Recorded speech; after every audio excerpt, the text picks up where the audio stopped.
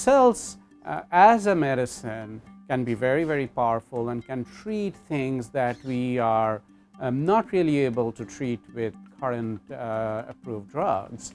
And cells can also make diseases potentially curable. The concept of this center started several years ago with a roadmap that we did through a grant from the National Institute for Standards and Technology. And so that brought together about 30 industry partners and 16 academic institutions collectively to outline what are the barriers and challenges and what we need to do to make cell therapies a real industry product, and how do we grow the industry and make the United States a leader in this space.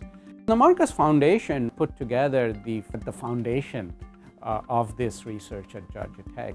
We are working with chemical engineers and electrical engineers and mechanical engineers to develop a whole bunch of tools from the start to finish of that manufacturing process. So we call it kind of needle to needle, right? You harvest cells from a patient, it goes through this complex manufacturing process, and it's put back into the patient. And within that space, we need a large number of engineering innovations, and that this center, in conjunction with the Marcus Center, will facilitate and develop.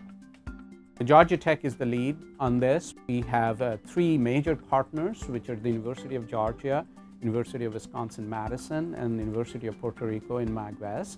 And then we have affiliate partners like University of Pennsylvania. And then we have industry partners. And this ranges from the large pharma to tools and reagent suppliers to small businesses who are eager to partner with the center to catapult this technology and this industry forward. But there is also an associated challenge that industry has identified, which is the challenge of workforce. Industry has been concerned that as they expand and grow many folds in this area, they really do not have trained workforce to fill all the positions that would be available or becoming available now.